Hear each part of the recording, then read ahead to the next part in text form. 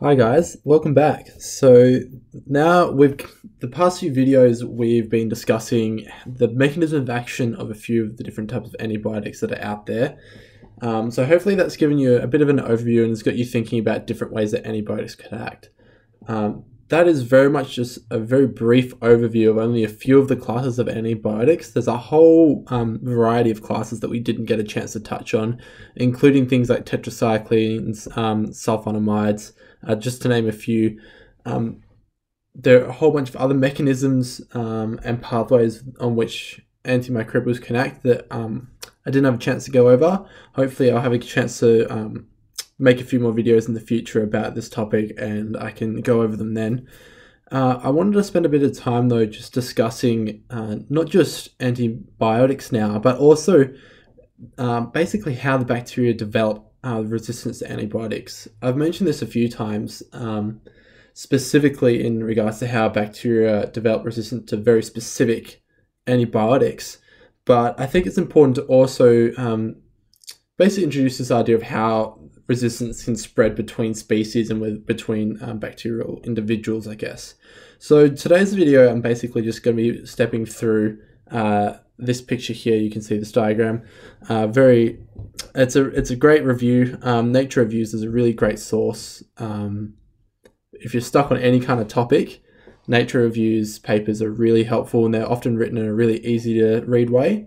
So would very highly recommend those. And we're just going to spend a bit of time basically walking through this. So this idea of horizontal transfer basically refers to things moving between cells. That's essentially what it means. So as opposed to vertical transmission, which is almost like mother to daughter, or in the case of bacteria, like the mother cell to the daughter cells, or the parent cell to the daughter cells, horizontal transfer is between two individuals that haven't arisen from the same cell line. So if we had this cell here that gave rise to two more bacteria, and then we had this cell over here which gave rise to two bacteria, if this cell had a plasmid in it that then replicated and got passed on to both daughter cells, we'd call that vertical transmission.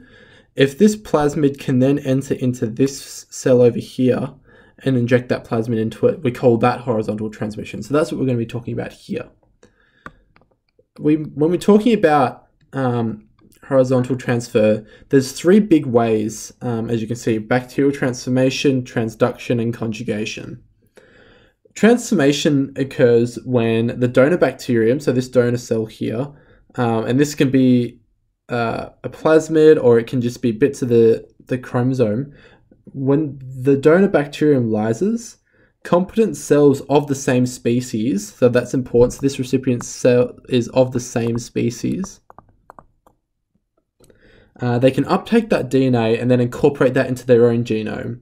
So it allows the spread of genes between serotypes. So for example, you can have a pathogenic serotype. Staph aureus is a great example. So Staphylococcus aureus.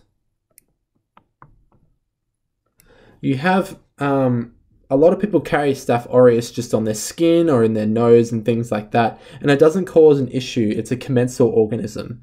However, there are different serotypes which can cause really profound disease. And for example, Staphylococcus can pick up a gene that allows it to encode a toxin which can cause food poisoning.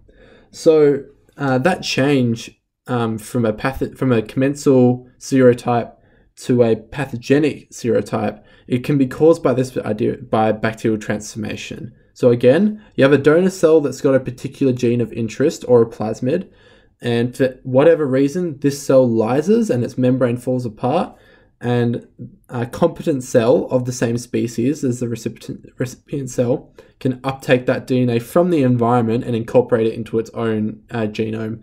As it says here, this can be an antibiotic-resistant gene as well. So we call this one transformation. Examples of bacteria that can do this are pneumococcus, so Streptococcus pneumoniae, Hib, Haemophilus influenza B, Neisseria, and Helicobacter pylori. They're all examples of bacteria which can be classed as competent. Okay, so that's transformation. Transduction is bacteriophage mediated. What it involves is a lytic phage, so one that's going to kill the cell. It uptakes bacterial DNA so instead of picking up its own genome, which is replicating within this bacteria, instead of picking up its own DNA, it picks up the bacterial DNA, and then the donor DNA is then incorporated into the host genome. So this bacteriophage here is going to pick up this gene of interest and any other kind of genetic material, and then when it bursts out of the cell and then infects another cell, instead of infecting with its own genome, it actually injects the genome of the donor cell. So this allows the gene of interest to spread between cells, not necessarily of the same species, but they have to be within the same host range of this phage. So phages will bind receptors on the surface of bacteria, and they can only infect bacteria that have those certain receptors there, which is the same reason that bacteriophages can't infect our cells. It's because we don't express those receptors.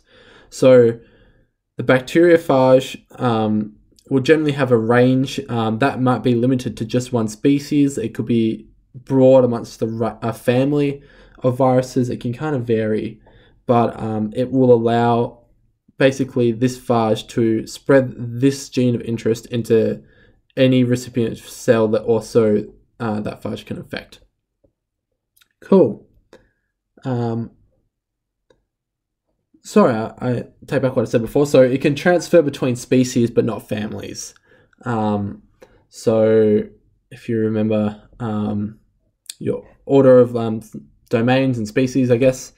So it can go between larger groups, but it can't go within massive groups. So this one here is within the same species.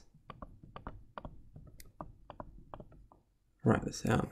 This one here can be between species, but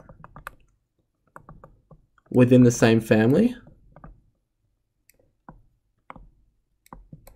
And then finally, we have bacterial conjugation. This is plasmid-mediated conjugation. These plasmids here, they contain genes that allow the coding and the formation of this thing here called a cytoplasmic bridge. Cytoplasmic bridge. And these bridges can occur between quite unrelated bacteria. For example, E. coli with Vibrio cholerae. Quite unrelated bacteria, but still able to form this cytoplasmic bridge, which allows the transfer of plasmids into the recipient cell.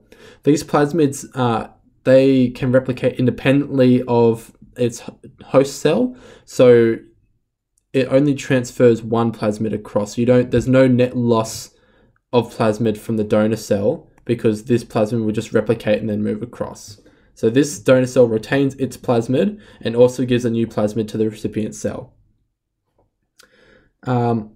These bridges can also overcome the host barriers of phage. So we said that the bacteriophages can infect between species, but has to be within the same family.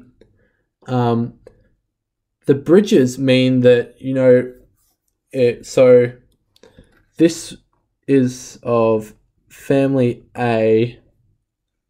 So family A and species A. This is family A and species B. This guy here can be a family A, species A. This one here can be family B, species, let's say B again, just for continuity. And then if this is being infected by a little bacteriophage as well, and here's where we see how terrible of a artist I am. And that's injecting its DNA kind of thing in here that it's picked up from another species. Then that can actually now transfer into a completely different family as well.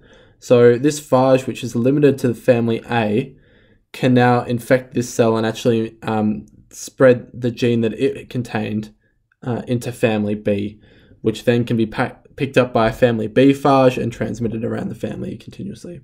So these are really, really important mechanisms of bacterial resistance. This is how we get development of severe microbial resistance, especially this bacterial conjugation. Plasmids can often encode pathogenicity islands in which they might encode a few toxins, and generally they'll encode resistance to not just one antibiotic, but often 6 to 8, even more antibiotics, and different classes as well.